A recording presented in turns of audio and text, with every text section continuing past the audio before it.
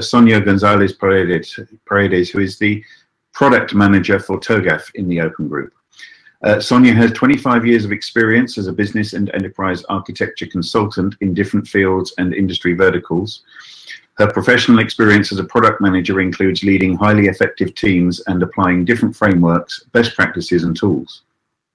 Professional training and certifications that Sonia has include TOGAF 9.1 certification, Archimate 2.0, COBIT 5 Foundation certification, training in BPMN, I always get that wrong, BPMN, and Safe4 certified. So without further ado, a warm welcome from the Open Group to Sonia Gonzalez. Over to you, Sonia.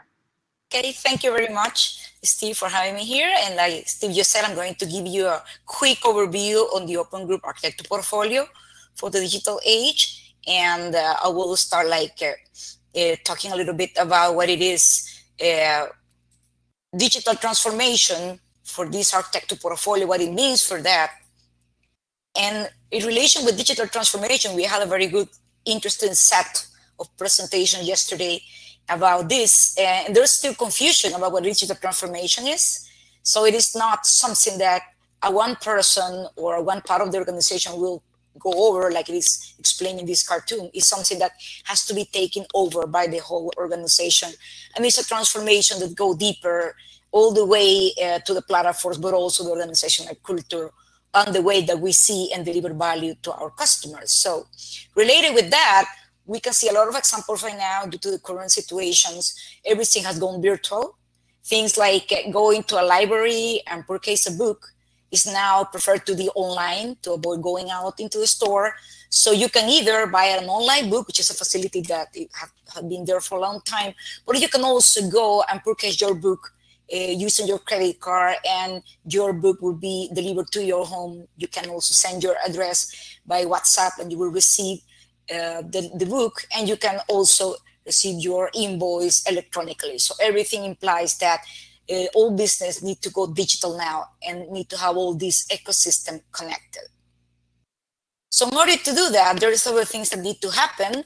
I took this from the Design for Digital book for Jenny Rost, actually was mentioned yesterday for our speakers. So in order to become digital, there's something very important, which is the digital offering, which is the intersection of the customer desires and the inspired solutions that creativity the team needs to put together, which involves a lot of innovation and a lot of thinking out of the box for organizations. So that implies having a good customer insight, a good voice of the customer experience. It's rather important. This outside in view to gather what it is in the market, what my customer is asking for. This innovation of this new digital offering, for example, there are businesses that are now usual, but things like Uber, for example, or some streaming was something that is not recognized a few years ago, and it's a demand that was created for the customer. All of this implies having a cultural shift, new organizational map, new ways to distribute your organization, having a more cross-cutting view, to the couple, have more modular platforms, and of course to go into a more agile development and segmentations. But you need to shift your organization in order to do this, and start with your strategy. The way you put your strategy together needs to be now a digital strategy. It's not the business and IT anymore. Everything is about the business and giving value. So in the centers, there's the customer, the value proposition, the customer journey, how they should be pleased, something that will please your customers. You need also to improve your business model, your operational model to go along with this, with all this, deliver value to different value stream, capabilities, products and service offerings, and there's of course all the technology and digital platforms to offer this. And in the center of this is the need to shift organizational culture to make this mapping into your organization, and above all to also keep your governance, your risk and security, which are things that are more important than ever now in this new digital age. So related with all this, there's the need to have this set of tools, you know, in order to really deliver this value and become digital. And there's where the Open Group portfolio of standards will come, like this kind of building blocks or puzzle in which, depending on your needs, you have a whole set of standards. For example, for your digital business model and your digital strategy, you can use the digital practitioner body of knowledge that was mentioned yesterday. Also, above all, you can use the TOGAF standard to have this overall view and landscape of your organization and to support strategic decision taking. You use the OAA standard to pursue Agile at scale. You use the IT for IT reference architecture to serve your IT services and digital products. And there's also a standard like the Open Business Architecture, which is also used along with TOGAF to have this closer view on decision taking and this outside in view. And also you have the TOGAF Series Guide, which is this whole set of rich ecosystem for the TOGAF standard that I'm going to explain later today. And there's also the need to make a shift in the way that we apply EA as a practice and a profession. Organizations need to have EA to understand complexity, because you cannot innovate, you cannot deliver this digital offering if you don't understand what you have. You need to understand that complexity and the interactions of the different elements into your platforms. And I took this from a study from Capgemini this year. It says like architects are paramount and very important for strategic and tactical decision, being present in now 95% of those decisions. However, the study also show that the practice need to adapt better to support Agile and the Agile enterprise, and to be able to support the use and adoption of new technologies and innovation, which is everything pretty well aligned with what it means to be digital or become digital. So to serve this and to have all these elements, we have the Architect's Toolkit, which is the whole set of standards, frameworks, reference architectures, models, and guides that we have in the open group to offer. You can consult in the Architecture's Toolkit in our site, and you will be directed to a web page in which you will have a glance of all these different standards, and they are actually pretty useful and can be used in this puzzle of building blocks that I just showed. And among this, there's, for example, the TOGAF standard, of course, and the Open Agile Architecture Standard that we released recently. These two standards are meant to be used together and inform and leverage each other. Like, you know, the TOGAF standard is a general framework supporting sustainable enterprise architecture.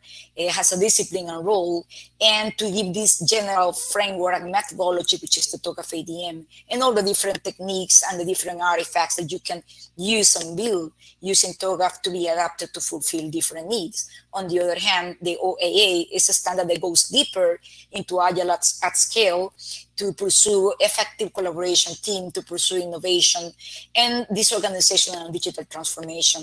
And there's an intersection in the middle, which is EA supporting Agile and the TOGAF standard and OAA both supporting Agile. So in terms of the other elements into the architecture portfolio and the architecture toolkit, we have, of course, the TOGAF standard. And there's already work in progress about how the standard can be used to support enterprise agility and to be used in an agile way.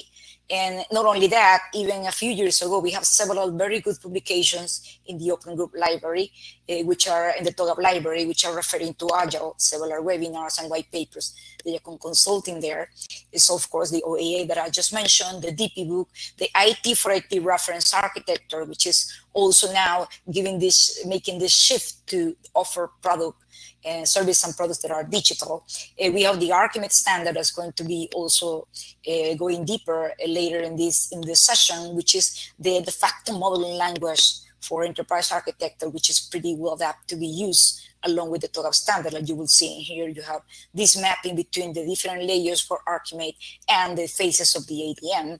And we also have security, which is very important now. And yesterday we saw a few presentations about Zero Trust architecture. So there's work in progress into the Architecture Forum along with the Security Forum to provide this reference architecture for Zero Trust.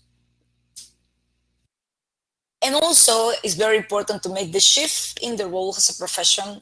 Therefore, the relevance of supporting the profession, like Chris just explained in the video about the AEA. So the architect should become an internal consultant, providing this strategic support, but also going deeper into innovation, It should be more integrated into different working groups, not only Agile working groups, but in general.